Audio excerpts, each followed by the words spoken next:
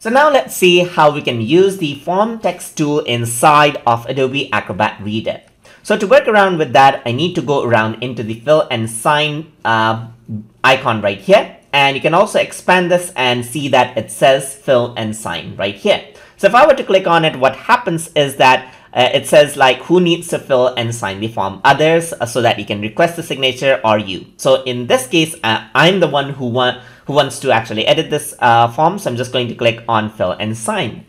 And once I do that, you can see that it has detected different fields right here. So even if it does not detect, it does not, it's not the thing to worry about. But over here, it has detected the fields right here, just like that. So I can simply click over here and then start typing out the thing right here. So I'm just going to say Yangon, and I'm going to say Myanmar right here. So once I do that, you can see that a text has been typed out. I can also click over here and you can see that it has detected that it is boxes. So I can just go around and type in, let's say for example, Robert right here, and I can go around and type here, let's say for example, Kitab right here, and that's how it actually works out. So if you don't get this option, then what?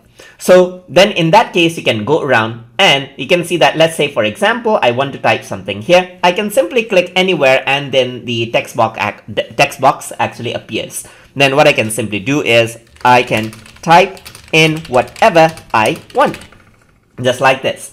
And I can go around and use these options right here. I can make it, make the text small, or I can make the text large right here. And I can go around and then erase this out entirely if I don't want.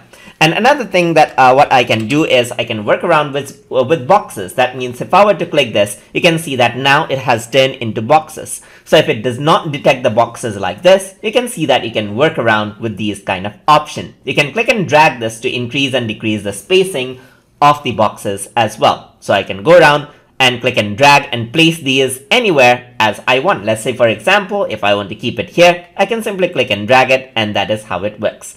I can push and pull this out right here, and that is how it works. You can go around over here, and then if I were to click on this, I get more options over here as well besides the text.